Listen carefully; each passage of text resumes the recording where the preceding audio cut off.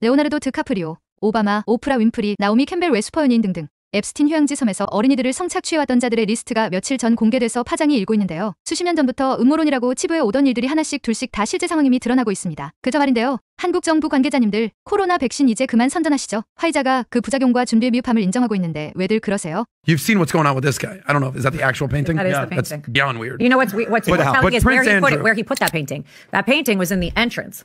So when you came in, right, the entrance of his apartment in New York, I believe, that painting was in the entrance. Why? That's a power play. That tells you, I own you. Wow, big. That's so gangster. That was in Clinton's? No, that was in Epstein's apartment. Holy Manhattan. shit. I mean, we can fact check me, but when you walk into the right, it's there. You put a former president in a dress and high heels in your entry of your apartment. Yeah. What does that say? I own you. Wait, is that supposed to be the Lewinsky dress, by the way? I don't know. That's a great question.